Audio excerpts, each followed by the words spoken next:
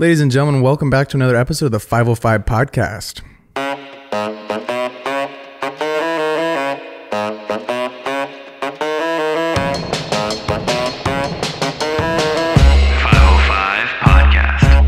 Ladies and gentlemen, welcome back to another episode of the 505 Podcast. We're back again without our co-host Chase. Yeah, see, here's the thing, Chase. You go out of town. You think you can leave us. You think it's a good idea to leave the pod, but the pod stops for nobody. The train just keeps on rolling. Yeah, now man. I'm here. There we go. We've traded Chase out. Yeah. Watch out, Chase. we have a really special guest coming on the show today. I am an avid watcher of this person's TikTok. Me as well. The daily talk and the daily turb openings. So we're doing something now where every guest is going to have to do a one-handed crack on the show. And there's a few rules that go with this, okay? You can't fucking put it on the table because that's support and that doesn't count. So we'll have an NA score. You have to pick it up off the thing, crack it with one hand, and then we'll give you a score. Oh, you're scoring I'm scoring your opening. Yeah, I'm scoring your opening. So you have a method, obviously. Oh yeah. Okay. I have a good method. So I do now. Before you start though, our guest's name is Jack Cook. We forgot to introduce our guest. He is super talented filmmaker. He edits a bunch of awesome podcasts and he makes some really cool daily vlogs on TikTok. Welcome, Jack. Thank you guys for having me. Welcome to the pod. Thank you. Start us off strong with a one-handed opening. Okay, let's see how it goes. Here we go. I'll do it into the mic. There it is. You know, not bad, but there's a dent in the side of that can, and we're gonna have to deduct some points for that dent. Jack's gonna get a 6.4, but what's good about 6.4? But hey, you can always That's go failing. up. But you can always go up from there. Okay. You know, we're gonna do this again someday, and you're gonna do a way better opening. I will say this is my first time trying a one-handed open. That's not fair. We set you up to fail. I think anytime you can get over a 5 first try, dude, I still can't do it, and I've tried a couple times. I'm like, it's just I'm not meant for it. We're giving out like 2.4s all the time. Really? So the 5 is solid. Okay. Yeah. 6.4. 6.4. I mean 6.4 is you did well. I also have no fingernails. I feel like that. Yeah. See, I set you up to fail. I should have told you to not clip the nails. Right. Should have prefaced with this. But I love it. I do want to start with talking about yerba mate and where did that obsession come? Because you drink one every day. I do.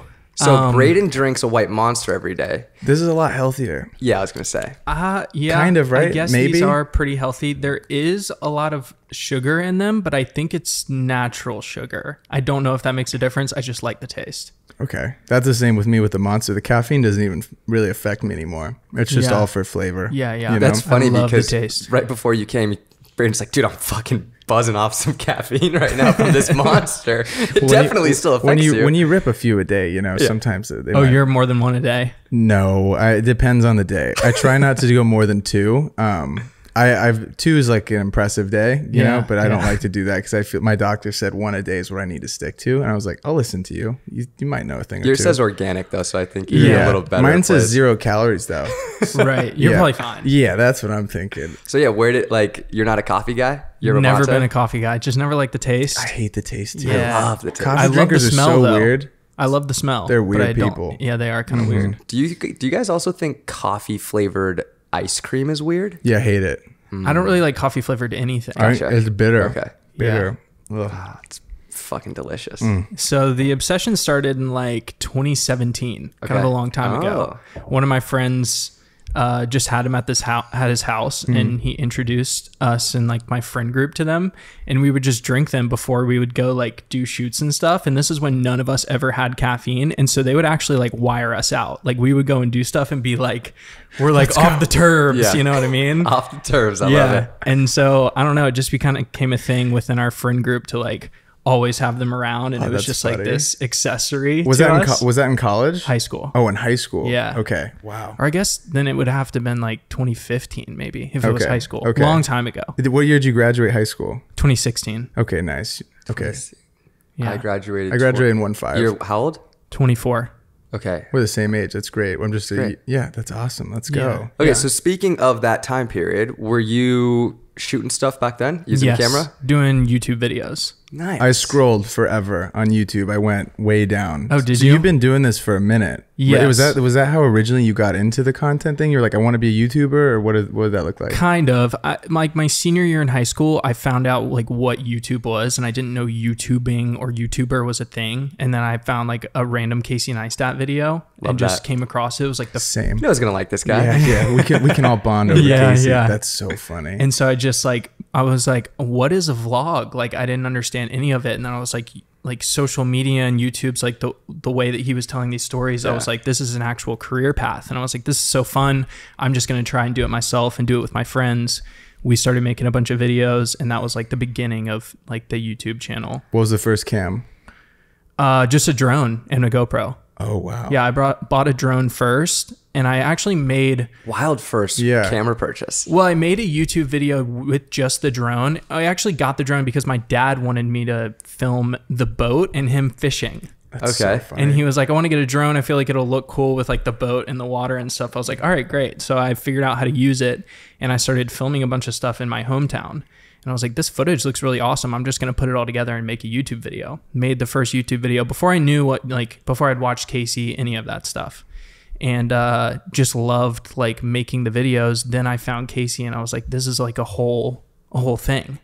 And so then that's like kind of how I got into it. And were you just vlogging like your life, or was there, you know what I mean? What were the concepts behind those first YouTube videos? That's what I was just literally filming. When I found him, I was like, film everything and do like 47 different cuts. And then I was like, dude, I love this, dude. I'm like opening shit. I'm like, this is fucking sick. The content. Yeah, the sounds and all that stuff. I was like, oh my God, I love this guy. And the detail shots that he would do, so fun. It's so nostalgic to like think about that. Yeah, that was a really fun time in YouTube specifically. 100%. But I was just making like I would take a whole summer with my friends, and we would make one video. And we would just pick like one song, and I was like, I'm just going to take a whole bunch of footage throughout like 2 months and just make one video. And then I would do like vlogs that was like behind the scenes of making that video, as if we were like making a movie or something. Oh, that's so fun. Yeah. And that was kind of like how I started doing that thing. And then as I got older, I started doing a little bit more like vlog style content, and we would upload like once a week. And it was always like during the summer with my friends. Like I would come back home. Had some free time. Yeah. Were your friends on board with you filming everything? 100%. See, that makes all the difference, dude. Oh, when everybody's like on the same page, like, yo, let's do shit to get the shot, it makes it so much better. 100%. I feel like you go on a trip. We've all probably been on a trip with friends that aren't about the camera life, and then you're like bringing around and they're like acting weird, and you're like, sick, they just fucking ruined the shot, we can't do this anymore. God, I know. You're lucky that you had those friends who were on board. 100% into it. Like we would sit in the living room with a whiteboard, like writing out ideas. Oh, like, how fun. That's like awesome. my friends we were like making shirts together and like screen printing them ourselves. Like we were 100% like the whole summer, it was only dedicated to that. Nobody was doing anything else. Wait, did anybody else know how to do the YouTube stuff? Or was it just you that were like editing and filming? I was mostly the one editing and filming stuff, but everyone was just like into it. It was just like the energy of us going to do stuff was fun. Okay. I'm envious of that. I wish I had that. That's awesome. Same. It was really fun. Were you working? Did you have a summer job like during those summers? No. I was just back home chilling, and I was like, I'm just making videos. And for the people that don't know, where are you from? Savannah, Georgia. Okay. On the East Coast. And you did end up you went to college. Did you finish school? Yes, nice. I did. Okay, so where did you end up going to school? Went to Auburn University. War Eagles. War Eagle. There it is. Come on. Okay. You know your mascots. Yeah, let's go. War Eagle. So I went to Auburn, and as soon as I got there my freshman year, I was like, I got to figure out how to get on the field to film the football team. And so it took me over a year, like the middle of my sophomore year, I started to like be on the field with the team, and I was just during the school year filming the sports teams every year. I did the same thing at Oregon, right? So how was the process like did you have any sports content, any high school football stuff, or was it all okay? I didn't either. So that's really interesting. So what was the process like did they put out like on Twitter, like an internship opportunity, or did you email somebody? How'd that process go for you? I had no idea how to do it and how to go about it. And so the first thing I did was actually emailed the president of the university. That's incredible. Like actually, so great. She's like top. Actually, the second week of school, I was like, I don't know where to go. I am starting at the top. Literally, it was my mindset. I just didn't know what else to do. That's incredible. So I actually got a meeting with him. and spoke to him for like 30 minutes just to like get to know him and like chat. And then kind of at the end of it, I was like, by the way, I really want to film for the football team. If you know anyone who could like help me do that. And he actually gave me an email of someone. And when I emailed that person, I basically got to say like, I was sent to you by the president of the university, which was like a big... Nice little plug. Yes.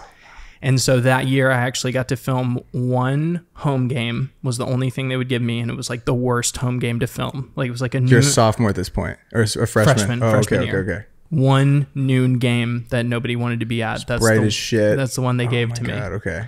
So I did that for the football team, and then I emailed basically everyone that worked in the athletics department, and I was like, I want to film the basketball team, the soccer team, anything that had to do with athletics, I want to film it. And so Is that because you grew up playing sports and you like really wanted to film the sports, or was it more so like this is just an opportunity to film something really sick? That it was just like, I think making these videos would be really fun. I also really liked like GoPro videos back in the day when they would come out with like their new cameras. And so I wanted to kind of make stuff like that. So I reached out to a bunch of people, ended up my freshman year making a video that I called Welcome to Auburn University. That was like same thing as like my summer videos. I just took like the whole semester and compiled it into one video. And then my sophomore year, ended up finding out who was running like the football Instagram and DM'd that person and was like, hey, I've like made some videos like related to Auburn and sports and stuff. I wanted to know if I could like shoot with the football team. And basically they were also looking to bring on students with them to like build out more of like a student to athletic department relationship. And so I was like kind of that first person to like bridge the gap. Oh, nice. And they had me on there my sophomore year, like for the whole season. And so you're covering every sport? Just the football team at that point. It was internal with the team. Oh, nice. Okay. And then at the end of that season, basically like the rest of the athletics department was like, we really like what you guys are doing. Then there was someone who was like, do you want to come for the whole basketball season and shoot with us? And then by the end of my sophomore year, they're basically like, okay, next year you're going to have a full-time position doing all the sports. Were you getting paid your sophomore year when they brought you on? No, not sophomore, junior year though. Nice. So, you know, that's so interesting you say that, because I think people forget how new media is. Like, dude, that wasn't that long ago. And it was the same at Oregon. I remember like my boss was the first ever content creator like role ever at Oregon, which is fucking crazy. It's like, dude, that wasn't even that long ago. That's like not even 8 years ago, like the first person ever. So that, like that job is very new, and it's crazy that you were a part like of the forefront of Auburn's like creative department. Yeah, kind of. Me, like my boss especially, he was, for my junior and senior year, he was kind of like really trying to build all of that out and get more into like the social media stuff. And me and him, like we were on the forefront of all that for the sports teams, which was really fun. When you had that initial meeting with the president and then eventually got the second meeting, were you showing them the YouTube videos that you were making with your friends, being like, I know how to make videos and film and edit? I was showing like the Auburn video, being like, I can shoot, like, because I filmed one football game and then like basketball and volleyball and a whole bunch of sports. So I at least had like something. And I think really it was just that. Mm-hmm. Gotcha. It was getting you in that door for them. That's really cool. At least to shoot one game. They basically told me like, we're going to give you a press pass for, it was the Auburn Ole Miss game in 2017. And they were like, we're going to give you a press pass. You have to make us one video that's a recap of this game. Mm-hmm. If we like this video, you can stay with us the rest of the year. If we don't like the video, see ya. That's actually crazy. Yeah. That's insane. And then were you freelancing at all during that time in college, or was it mostly like internship, I'm doing this is all I'm really having time for in school? What did that look like? That it was just like, I'm filming sports as much as I can at Auburn, and then I also have to go to class. Oh my gosh. Did you were you super involved in school, or what was your major? And did it help at all? No, I was business management, and I was just like, I feel like the business skill will come in handy at some point in my life, knowing how to do business. So I'll just do that and spend all my time like at the athletics department. Wow, just making videos. Yeah. How much stuff were you making for them like on a weekly basis, would you say? Like my junior year was probably the busiest year, and I was doing like, 5 videos a week, probably something like that. That's a good amount with like balancing schoolwork and stuff. Like that's a hefty workload, I feel like. I had to keep track of my hours my junior year, and I was working like plus 40 hours every week at the athletics like department alone. On top of being a full-time student. Yeah. Did you love every second of that? Or loved it. Really? Wow. Yeah. And so now, do you have you graduate college, right? Mm-hmm. Are you immediately going like, I need to get out to LA? Was that always in the back? Because you're from the South. Yep. So was it always like LA or New York, or where were you? What was going through your mind when you graduate, when you actually finish? Yeah. So summer of 2019, 1 year before I graduated from Auburn, I came to LA because I kind of just had this idea that this was the place to like make a career in filmmaking if that's what I wanted to do. So me and my friends moved here that summer for 2 months, and just like I made a video every other day on YouTube, and that was like what we were doing the whole summer. Oh, fun. And so we were just like with our friends out here, and we were just trying to see if LA was the place to be. And at the end of that summer, I was like, yes, as soon as I graduate, I'm going to be out here. I'm going to try and make a career out of this. How many of you were there in this like creator house in the summer? It was me, my girlfriend, plus 3. And you met her at school? Met her at Auburn. Oh, wow. And is she from out there too, or no? She's from Atlanta, Georgia. Gotcha. Wow. And you both came out here? Both came out here. That is awesome. Yeah. She's a stylist. She has her own brand. She's awesome. Shout out to Mallory. Yeah. What's the brand name? Series Creative. Very cool. I love it. Yeah, go check that out. out. You're both creatives. We are. Me and my girlfriend are both creatives too. That's great. Let's go. Let's fucking go. I'm single, but I'm hoping that my future girlfriend / wife is a creative. Okay, wait, real quick. Yeah. Because Auburn sports is a big deal. Yeah, SEC football, SEC basketball. That's another level of like fans and intensity. And I don't even think you can compare anything to SEC football or SEC sports in general. Yeah. Oregon's really sick. I went to Wisconsin, so Big Ten. Sick. And when I went there, we always were like pretty good at football. And then my freshman year, we made it to the Final Four in basketball, and then my sophomore year we made it to the national championship. What about that Rose Bowl year? Yeah, we lost to Oregon. It's all good, dude. He just takes any opportunity to bring it up. Was there a specific moment that you got to film or shoot at Auburn sports that was like super memorable, like got to rush the field, like oh, I can't believe I'm like experiencing this? Yeah, the first time that we beat Alabama in the Iron Bowl at home. Yeah, that was crazy. Was for me. Oh, yeah. Was that the like? Did you get to film like there was like back-to-back weeks that Auburn had like an insane walk-off win?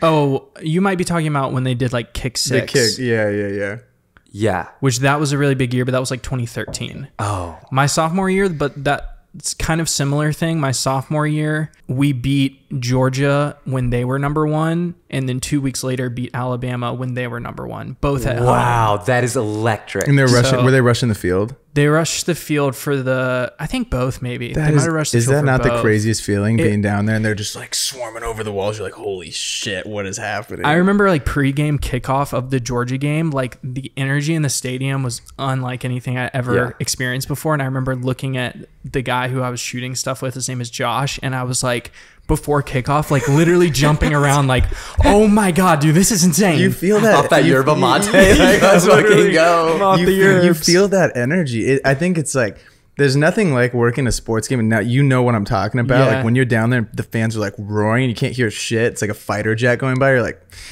yes, and then you get not the UFO, the fucking the UFO, the aliens. The plane goes by. I was like, America, like yes. It's so sick. Nothing like a football game that crowded the energy. Yeah. That's so awesome. That, and then the first time that I ever had a video play on the Jumbotron for the football team, that was like, my boss like taught me a lot about how to make those videos because it's a whole separate thing, and so you kind of like have to build the crowd along with the video to get them to like a climax point for everyone to just go nuts. That's like the whole thing with the hype videos that play on the Jumbotron. And so like I spent, 3 days making that video, and then like I was standing there on the field watching it be played in front of like the whole stadium. And then like when I created the moment for the crowd to go crazy, and then when it happened, the crowd went crazy, and it was just like I just had chills all over my body. I was like, so fun. I made that video. It was crazy. That's awesome. So those 2 moments were probably like the biggest.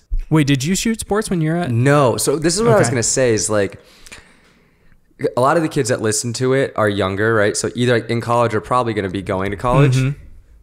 And one regret I had in college, granted, I knew I was kind of into photography and video, but was kind of just making videos for fun, either on vacation or whatever. I do wish that I had taken advantage of being in school where there's so many different opportunities, whether to shoot sports or music or whatever it may be, to practice your craft and get in on that. Do you feel like you got exponentially better from freshman year to senior year because you were shooting so much and editing so much? 100%. I think my mindset freshman year was I want to shoot stuff that looks cool.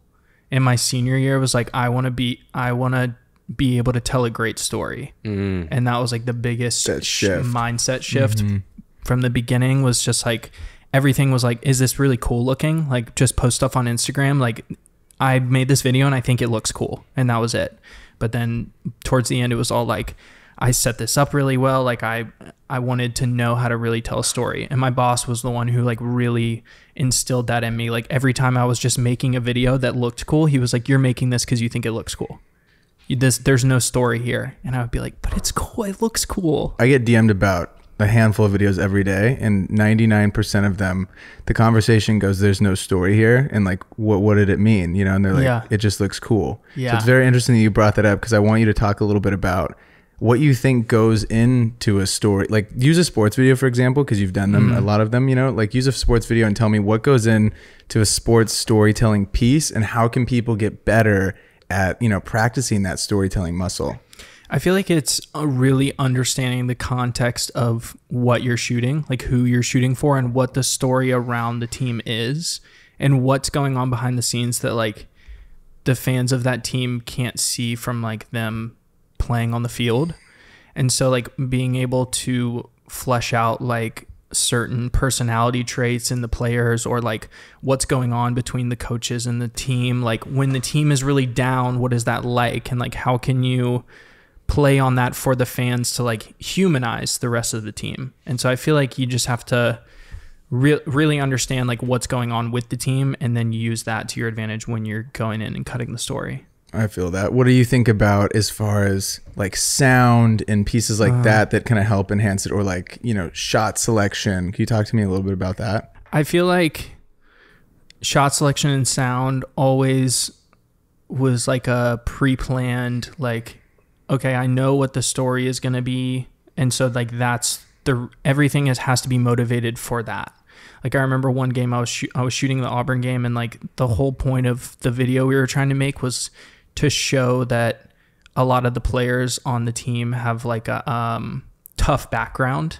They come from a hard place, some of them. And so a lot of the shots that I was getting were geared specifically towards that. So in the video, it wasn't they were just saying, hey, I'm from a tough place, but the shots showed that without having to say it. Show, don't tell. Yes. I like that. Yeah. I like that a lot. That's great. Okay, so now you moved out to LA. Yep.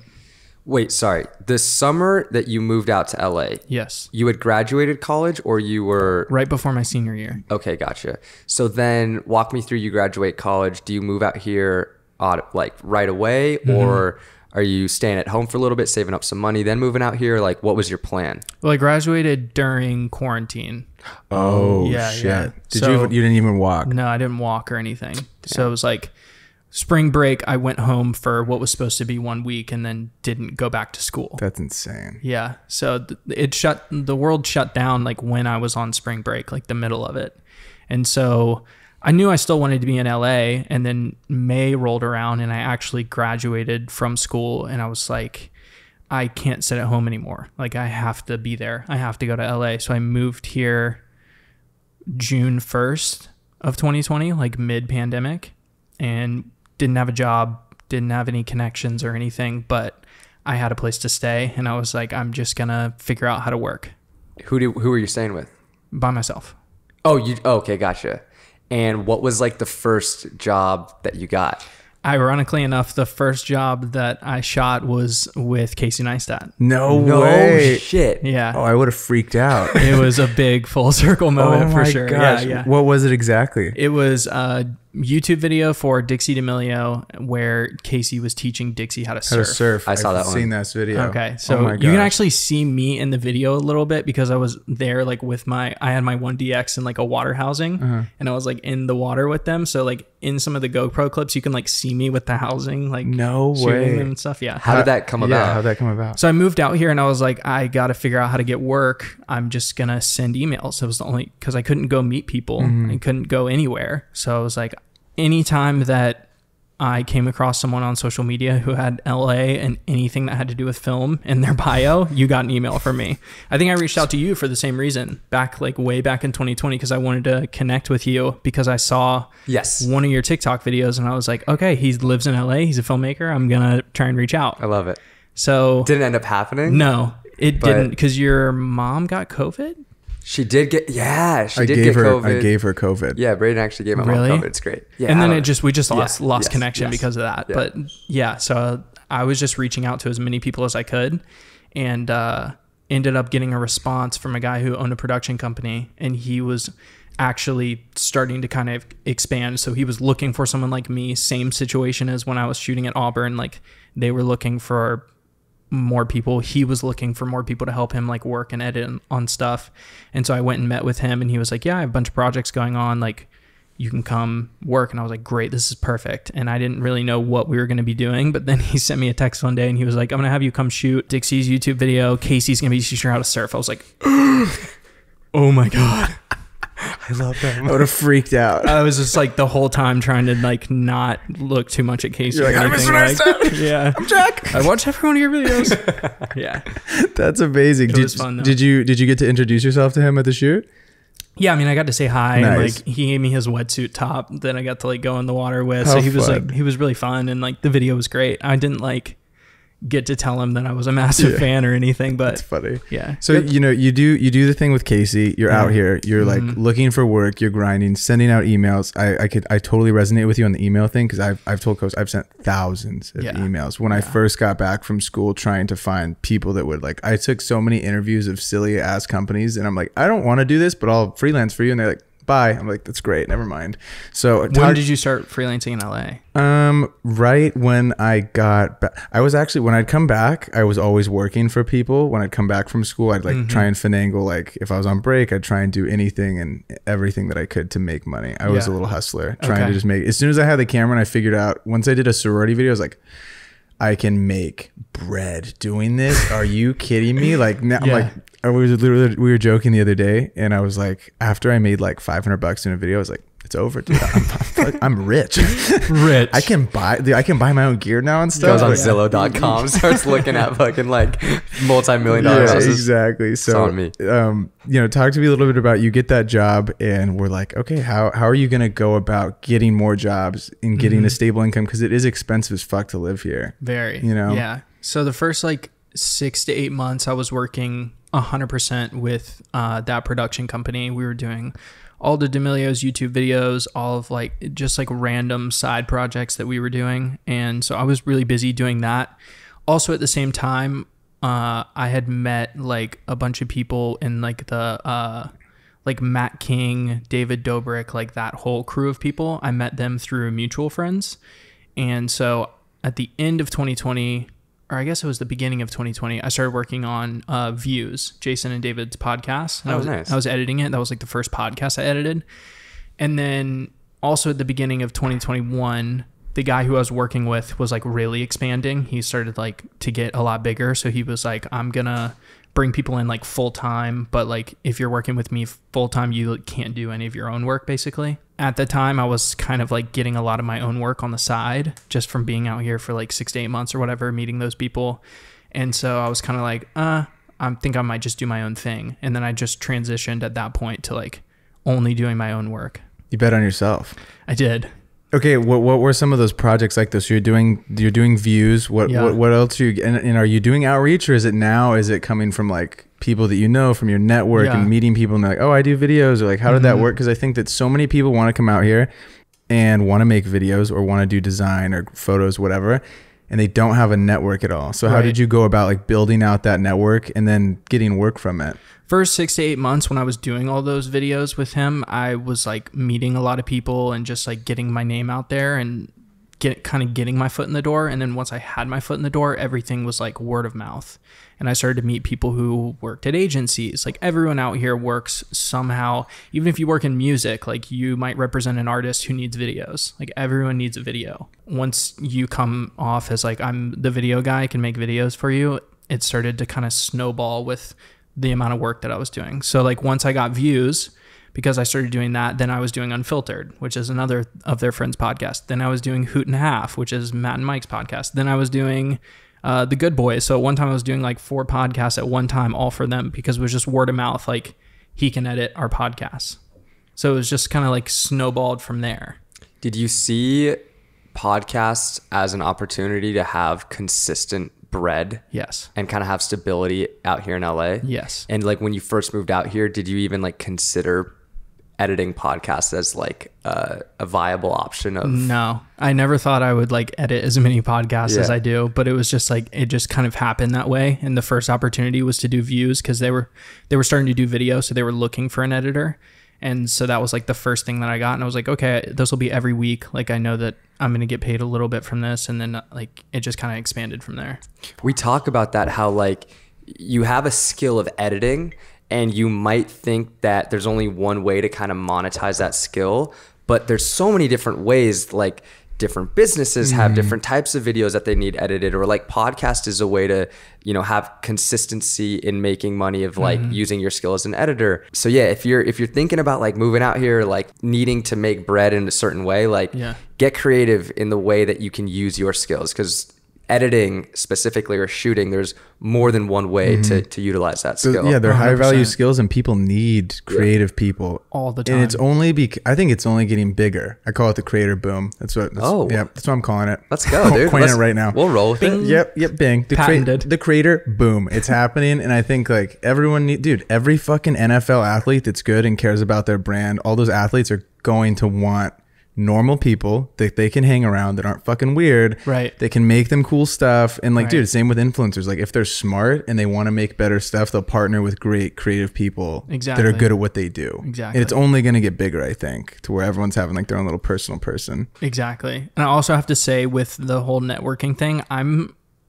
so at networking. I'm not great at it. My girlfriend though is a master networker. Really? Just because not really as much networking. She's just a social butterfly. So she meets 100 new people every day. And like a lot of the reason that I got to even meet all of those people and start working on Views and all that was basically ended up being through her. So like a lot of the connections that I have to go ahead and shout out that a lot of it did end up coming from my girlfriend, not really even from me. That's sweet. What's her name? Mallory. Shout out Mallory. Yeah. That's great. Okay. So working on a podcast with David Dobrik and a lot of his friends, you're working with some of the top influencers in LA. Have they given you any pieces of advice, or have you picked up any like nuggets just from being around that and seeing how they operate, that you've kind of like taken and put into your own content, or just like things that you've learned? Yeah. I think one thing that was a big shift when I started working with people like them is they're really good at knowing how to optimize whatever the story is for views or social media. Not in like a shallow way necessarily, but like you can just do little things to whatever your story is, because like those little things will help it do well specifically on TikTok. Like when I was at Auburn, the only thing I cared about was story, and like it was very like purist filmmaking. And then like if I had that same mindset doing like my TikTok videos, I might not do some of the little things that I do to try and like hook people at the beginning of a video to like gain audience retention and things like that they would do that I sort of picked up on, or like taking a story and figuring out how can you tell this 7-minute story in 2 minutes and have it mean the exact same thing, because you're getting through it faster, and people would rather hear 3 2-minute stories than 1 7-minute story. I think that's so important. We were always talking about like I make a TikTok almost every day, and Kostas makes a lot of TikToks too. And like with the pod, I was literally teaching Keon the other day about how we took like, there was a clip or whatever, right? And I was like, this part right here is so important. It needs to go at the beginning, and we're going to put it at the beginning, and then we'll like lead into this video. Cause when people are like, what is he talking about? Like, I want to hear more about this. And I think that's so interesting that you say that, because telling a story on TikTok is way different than telling a YouTube story, like you just said, or telling a reel, like stuff that eats on TikTok doesn't eat on Reels. Right. It's super weird. It's like, this video's got 50K. Like, why isn't it doing well on Reels? It's like a whole different audience, and it's so crazy. I don't fully understand Reels, to be honest. I took a deep dive on Reels, I want to say like a couple weeks ago, maybe even a month ago. Because I was like, I hardly ever just like scroll on Reels. I'm scrolling on TikTok all day long, but like Reels. And Reels is way more cinematic. Like TikTok is TikTok, and Reels is like the TikToks that are only cinematic in that way. And maybe that's just because of like the type of people I follow and like the kind of content that it's like feeding out to me. But from what I noticed, it's a lot more like the travel influencer, like pretty video type of thing. But I think that's just because that is more IG. So what Instagram that makes sense. That makes sense. Yeah. Interesting. It is crazy. I mean, we're trying, like we posted some of these clips on Shorts. Yeah. And it doesn't do as well, which is fucking crazy. So it's like you're always trying to experiment as a creative, and we've done 2 on Shorts though. That's true. We haven't really. That's our sample size. Yeah, we don't have a huge sample size, but on TikTok, testing. But on TikTok the videos eat. So we just gotta keep ripping them and keep experimenting and trying new things. What made you want to start daily vlogging on TikTok? So basically in 2021, I was like working really hard doing all freelance related stuff, and kind of was like the 2 biggest things were I didn't feel like I had full creative control over the videos that I was making for other people, and I also didn't think that like the benefit of the video was mostly going towards the person I was making it for and not for me, which is fine because like that's how it works. I'm making a video for another person and they're the ones who are gonna like get the value from it or like the benefit from it. But I wanted to find some way that I could build something slowly that was gonna like benefit me in the long run, something that I could like build and expand off of, rather than like do one project with one company, move to the next one, move to the next one, move to the next one. So I wanted to try and find some way to do that. And then I was actually in Mexico with Mallory, and I was like talking to her about that and how I was like kind of frustrated with it, and I wanted to like figure out a way to do something else. And she was like, you really should figure out a way how to like make TikTok videos like constantly. And I was like, I don't want to do that. I don't want to make TikTok videos. That sounds so lame. I don't want to do that. And she was like, well, I don't know what to tell you. Figure it out because it's what you need to do. And I was like, okay, I don't know. What can I think of? And then I was like, maybe I could just do a daily vlog on TikTok, much like the stuff that I liked in 2015 when I was watching YouTube, and I'll just reformat it to be the most ingestible 60 seconds that I can make it. And then that'll be something that I can do every day. And on top of that, I can still do all of the work that I'm doing on the side. Because with YouTube, like I wasn't able to make YouTube videos consistently because they take so much work. Yeah, they take so long to make a YouTube video. So are you filming these TikToks on your phone mostly? Most of the time, yeah. Okay, and so you film all throughout the day, and then you get home at night, and then that's the one that goes up the next day? Or no, is that going up the same day? I just film the entire day, and then at some point the next day, that's like the only grace I give myself is like I'll just edit the day before's video and post it sometime the next day. So sometimes I just have like a couple hours in the morning, sometimes it's in the afternoon. Like I haven't edited mine today, so I'm going to go home after this and edit it, and it will be from yesterday, what yesterday was. Okay. So today's vlog will actually be out tomorrow. Yeah. Okay. Hopefully we make the cut. Oh, 100%. 100%. That's awesome, dude. And so were you doing anything looking at these views at all, or you're just making them because you're passionate about them? And now, because now they're starting to get traction, right? They're like these videos you have kind of pop. Yeah, you had the egg video that went pretty viral. Yeah. You know, so which was fucking hilarious. Okay, so here's the thing. Yeah, tell them about the eggs before we get into this question. You were the reason this fucking apartment buys happy eggs now. Really? Dead ass. Let's go. So I was like, yo, this dude's eggs look so orange. Like fuck a yellow yolk. Yeah, we need the orange yolk. So I'm on the happy eggs train. Then I start shitting on Braden and Chase. I'm like, dude, you guys' yolks are looking pretty yellow. So then they got on the happy eggs train. And then I was at Trader Joe's. They don't sell happy eggs there. But I was like, okay, you know what? Pasture raised organic probably will be orange yolk. They're yellow. No. Yeah, they're yellow. Love Trader Joe's. Shout out Trader Joe's. There's just certain things you can't get at Trader Joe's. So Ralph's does have them though. yes, they do have them. Yeah, but they're like pretty damn orange at Ralph's. The ones I have right now from Ralph's. So shout out Happy Eggs because those are the best. Shout out. Yeah. Get your yolk game up. Exactly. It's so funny. Okay, wait. What? Braden was like, dude, Josh got this fucking blue carton of eggs. And they're so sick, dude. Like every egg is a different color, and like the yolks are so orange. I was like, yeah, we need that. Who would have thought eggs would be like? Who would have thought that Erewhon would be like our favorite little store to like go into? I'm like, give me that juice, give me the steak breakfast burrito, and give me those fucking eggs. Let's go. And the first time I bought them was at Erewhon, and they were like $12. And then I went to Ralph's. I'm like, oh, they're like only $6 here. Like, let's go. I found Happy Eggs half off. Yeah. So funny. Wait, what did I just ask? I really wanted to know. Oh, about your TikTok, like gaining traction and whatnot. So like, are you analyzing it all, like how those are doing, and then being like, okay, that one really ate. Like, do you have a TikTok strategy at all? Or are you just making them purely because you love making these every single day? At least with the daily vlog, I want that to be a place where like if you're already someone who likes the videos in a certain way, or if you like already follow me, there's more for like a warm audience, I'd say. So like I'm not opening up the videos every day being like, hey, my name's Jack and I'm a filmmaker in LA. That'd be like for a really cold audience who doesn't know me. I just like get right into the videos and I talk about my day almost as if like you already know who I am. You're a friend. Yes. I think that's smart. I like it. Yeah. And so that's like, if that way, if people do follow me and they like it, they're not getting this like cold open as if I don't know you every day, because then it kind of depletes that parasocial relationship, I feel like. So then on top of that, I make some videos that I do put an effort into, like, okay, how can I optimize this specifically for views? What's the hook here? How can I tell this story in a way that I know will perform well on TikTok, make it for a cold audience, and then hope that that grabs those people in. They watch some of the vlogs and decide that they then like the videos. And what about the videos that are like Premiere Pro tutorials and stuff like that? How do those fit into the strategy? I think those are like cold audience, but just like they are directed towards a niche.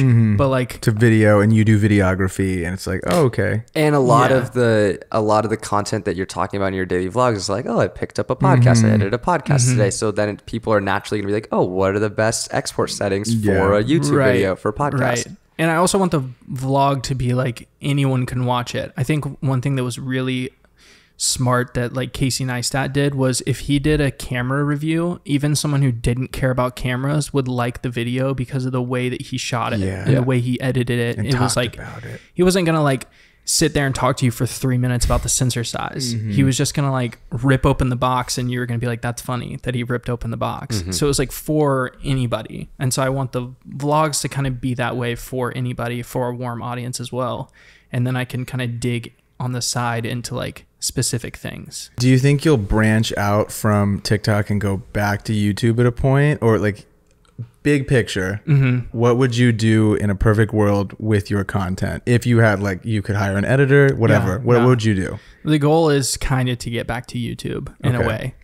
Long-term goal, I would like to keep doing what I'm doing now, build up, create an audience, maybe get back into YouTube, and then start like a mini production company almost, or like a creative house, creative agency little situation. And then like all the videos that I would make, like the underlying story would be, I have a production company and like we make videos for clients, whatever. But like my videos, kind of like how Casey was building a tech company, and then he was on top of that, just like scootering around New York City, taking like, all his meetings and whatnot. Yeah. So just like having the color of the videos being like whatever, going to Erewhon and getting the eggs, like whatever it is. But then on like the back end of it, it's like we're creating like a production company. One of my favorite shows of all time is Avatar: The Last Airbender. I'm rewatching it right now. Nice. And one of the reasons I really like it is like the underlying story is like Aang has to master all the elements and defeat the Fire Lord. But like that's like the serious underlying story. But then like some of the episodes don't really necessarily have to do with any of that. It's just like the funny stuff that the kids are getting into. So that's like the reason that I like those types of things, because there is a little bit of a purpose. So it would be like building a production company, and like I could talk about those things when I need to, but then like the color on top of it is the rest of the stuff. So now at this current moment, is the way you're making your living by editing podcasts and then doing TikTok as well? Or are you doing the podcast stuff, TikTok, and then also, you know, other one-off freelance clients? Or do you have other like pure video, like where you're filming and editing retainer clients? Or is it just like one-off things? Like, can you talk to me a little bit about that? And actually in the midst of a switch kind of in that realm. Like last year, 100% of my income was just through like podcast clients, freelance clients, like people that I'm doing work for like on a weekly basis, and like random projects that would pop up. Now I'm actually starting to get deals and opportunities directly from TikTok. Sick. And those, happy eggs. Yeah, those opportunities are actually like more profitable for me. So I don't know exactly what I'm actually just still trying to figure it out. Like in 2 weeks, I'm going back to Stagecoach, and they reached out to me directly because they liked my TikToks. Unbelievable. And they just like the vlogs. Like this was before I went to Coachella and like made all that content about it.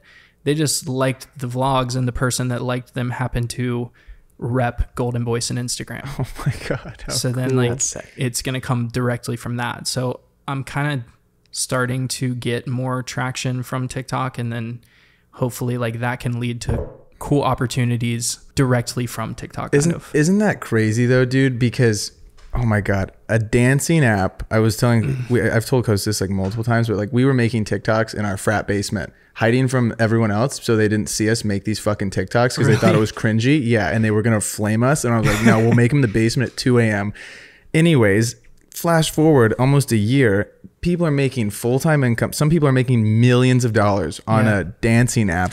Billions of trillions of dollars. It's like the creator economy is huge. It's like only getting bigger. And now because of these fun videos that you made for fun, you potentially could make a full like income for someone's salary job making videos that you just love to make. That's so cool. And especially on TikTok, like your videos go out to like everyone. It doesn't have to be like Instagram where it's mostly just your followers. So you never know who's going to see your videos. And like I would never think that someone who saw the videos happened to like rep Golden Voice on Instagram and then would want to reach out to me for that opportunity. But if I wasn't making TikTok videos, then they would never even know that I could do that. You know what I mean? Two things. One, you never know who's watching your stuff. Totally. Yeah. Dude, I got an opportunity to shoot what I'm doing now for Loud Luxury because one of the guys in Loud Luxury was watching my TikToks and reached out to me. So like, one, you never know who's watching your stuff, but two, dude, you've been grinding. You're doing daily vlogs. Like, it's insane. If you are creating content, if you're listening to this and you're mad that you're not getting an opportunity off of making like a few videos, or like, I've been doing TikTok for a week or 2 weeks and not getting any views or whatever. Let's like, you got to put in the time. It's like, you got to stay consistent. You got to put in the time. And like, eventually, if your content's good, and you'll get better the more you do it, the opportunities will arise. The first 3 months that I was making videos, each video got like 200 to 500 views, like nothing really. And then because I think I was consistent with it, and each video gets like 1% better, I think. Like I started uploading my old ones to YouTube Shorts just to kind of like test it and see how it was.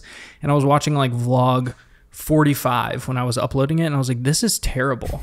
Like, this is trash. My voiceover sounds bad. Like, the pacing's bad. Like, I don't have enough shots. Like, this is really bad. But I didn't realize that as I was making them daily. I didn't think they were really getting better because I'm just making them every day.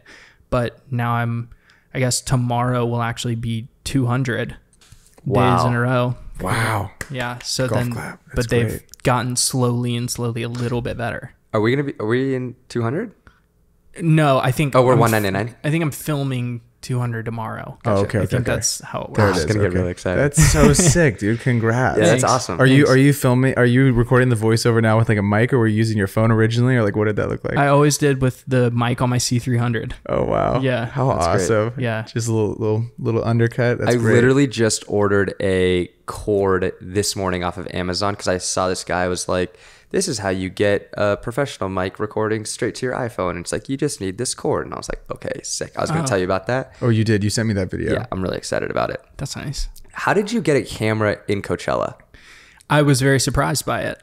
Because I think that they have rules about not bringing cameras in. But I was with a detachable lens. Is that the rule? Mm-hmm. Okay. So I didn't know what the rule was, and I didn't really care what the rule was. I was still going to try no matter what. So I was like, I rented the R5 and I was like, I'm going to bring this in and it's going to be up to the security person who checks my bag, whether it gets in or not. And every day, nobody said anything. That's amazing. Did you have VIP?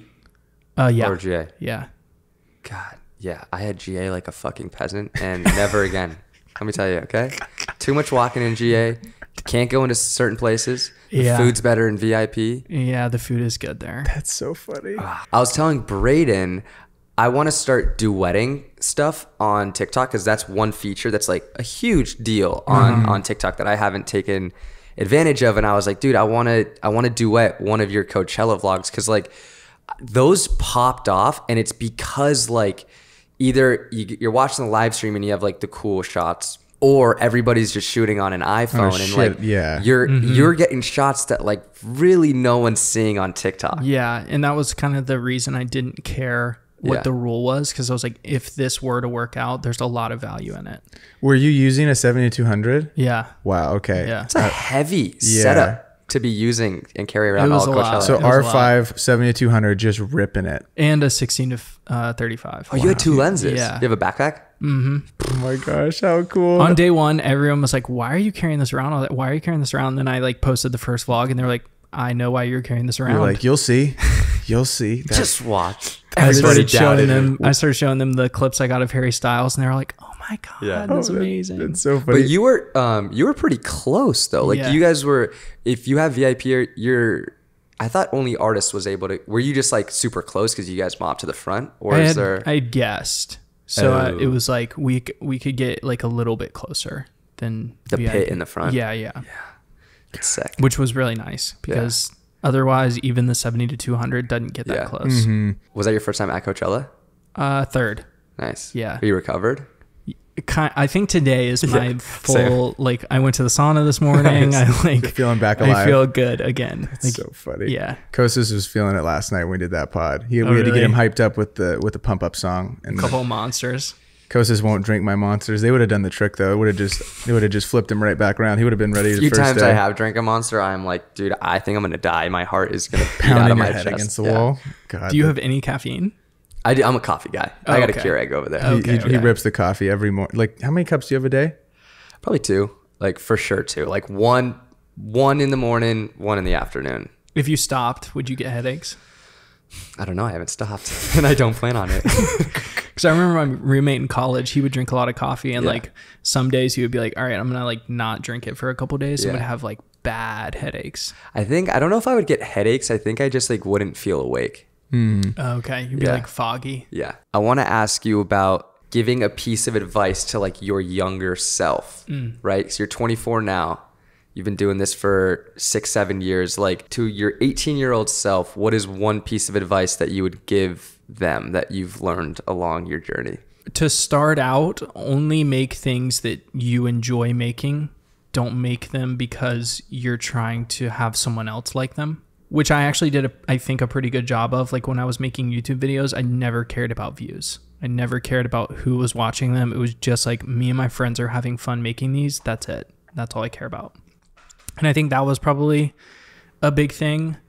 The second thing was never be afraid to ask, whether it's the president of the university or like DMing or reaching out to like literally anyone. Just never be afraid to ask. Like, no is not a big deal. And every no leads to a better yes. And if you don't ask, the answer is no. Yes. Bang, you'll never get it. Yeah. I love that. Where can the people find you on social media? They can find me on TikTok at Jack Cook or .Jack Cook, and then Instagram _HJ Cook. I need to change that, but that's what it is right now. There it is. Ladies and gentlemen, thank you so much for tuning into episode number 26 of the 505 podcast. That was it. That was quick. How long did we go for? I think like 45 minutes. Dang, that felt like 30 minutes. That was amazing. I know, right? It's like flies by. Ladies and gentlemen, if you're still here, please lob a screenshot up on your story. Tag Jack, tag B Figgy, tag Kostas G, and we'll see you guys all next week. Peace. Peace.